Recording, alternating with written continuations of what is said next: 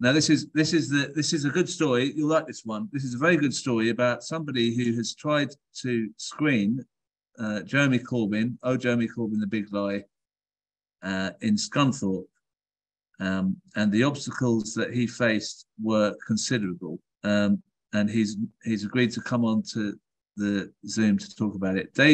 David Oldfield, are you there? Dave Oldfield. I'm here. Can you hear me? I can. Thank you for coming on. Good picture, good sound. I'm pleased about that. I was a bit unsure that I'd pushed all the right buttons to join the show, but it sounds like we're working well. Now, your screening of The Big Lie was on Friday. Is that right? Correct. Yeah. You've sent me some correspondence that you received before the screening. Can you tell us what your role is in the whole situation that happened in this Scunthorpe screening here? Well, I guess through Facebook, I saw that this film was being screened in lots of cities around the country, and I really wanted to see if we could get a screening for our little cinema club at Gunners Village Hall, and it seems to have caused quite a kerfuffle. We got it set up. I understood there was a little bit of controversy about it, which perhaps made it a little bit more intriguing for them that didn't know anything. So I hadn't actually seen the film, but wanted to show it. So I got in touch with Norman Thomas, of Platform Films, and asked if we could get hold of the film to screen it, and he agreed. And so we set it all up. We set it up on We Got Tickets, so you could buy. It was only £3 just to go towards expenses, and so it was not free, but not not extortionate, if you like. And off we went. And then probably about 2 weeks ago, I got an email from the parish council saying that they'd had representations from the local MP, Andrew Percy, who was horrified that a public building that's received public money was going to be used to screen such a film. And I began to worry a little bit about, well, what have I let myself in for here? Like, our little village hall charity just plods along. We do kiddies parties, the occasional concert, and all sorts of community stuff, Christmas dinners for the pensioners, and children's Christmas parties and stuff, all sponsored by local companies. We're the hub of the community, if you like. And so then I got a letter from, I think it was the campaign against anti-Semitism. And that started to worry me. Then I was forwarded a letter from the Board of Deputies of British Jews, who sort of insinuated that it seemed hostile and inflammatory that I was going to show this film. And I wondered, what's going on here?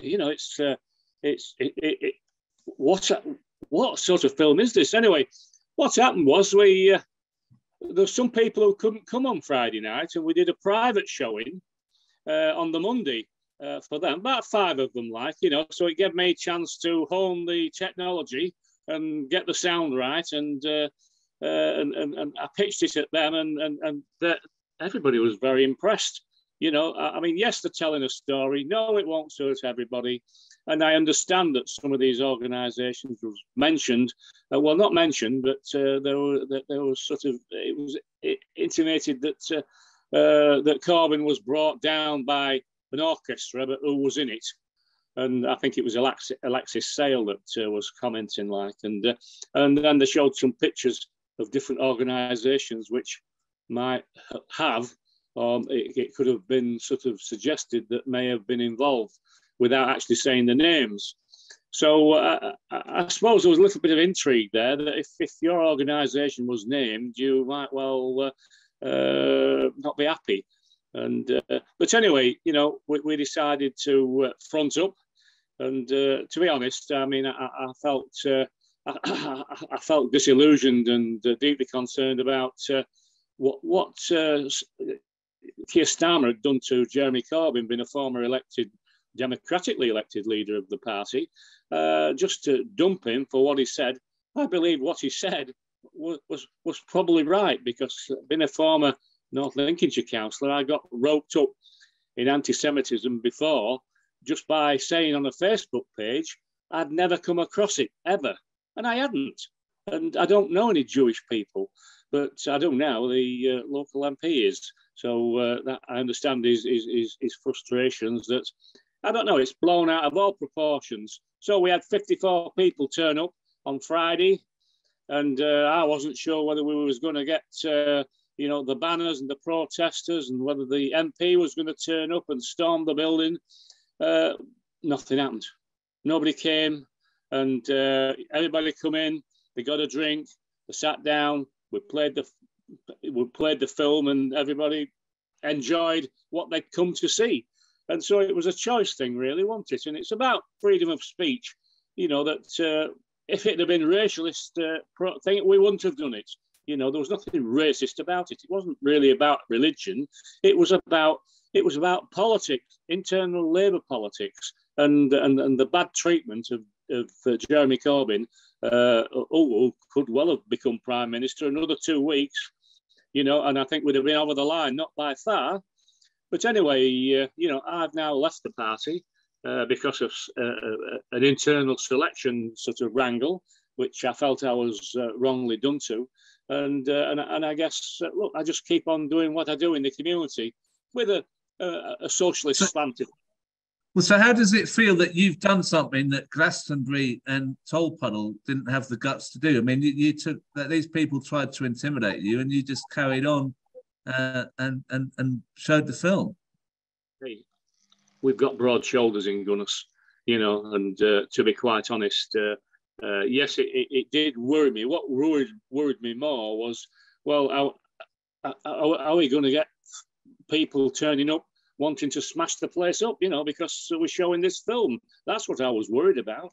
I mean, I even referred the letter to the police, and they didn't seem to make much of it. They didn't think either side was doing anything wrong. They're entitled to tell me or ask me not to show it, and we're entitled to show it if we wish. Nobody's doing anything illegal, and it just seems the religious connotations seem to have sort of jumped in, and it's gone totally overboard. But having said that, we might show it again. Right. Okay. Well, look, I'm going to bring on Dave Murray. I've found Dave Murray at Basildon. So maybe if you could stick on the call, Dave, you could talk to the other Dave. How are you doing, Dave? I'm doing well. Dave, meet Dave. Hi, Dave. Dave number one managed to show Oh Jeremy Corbyn the big lie. Can you tell us what happened in Basildon? Well, in Basildon, we found out unofficially on Tuesday and officially in writing on Thursday that the council had cancelled the booking of the venue in a public community centre, which of course my tax dollars subsidise the provision of that centre. They also pay for the security guards they called on Friday to make sure we didn't do anything untoward outside the venue, because the cancellation did stick. I don't know if you want to hear the justification for our ban. Yeah. I'm quoting here from a letter from a council official who I won't name, because I don't think it's fair necessarily. But he's saying, having considered our statutory obligations under the Equality Act, which includes a duty to have due regard to the need to foster good relations between people who share a relevant protected characteristic and persons who do not share it, the council's taken the decision to cancel your booking. I think that's very clear, don't you? Not sure. I don't think it's very clear.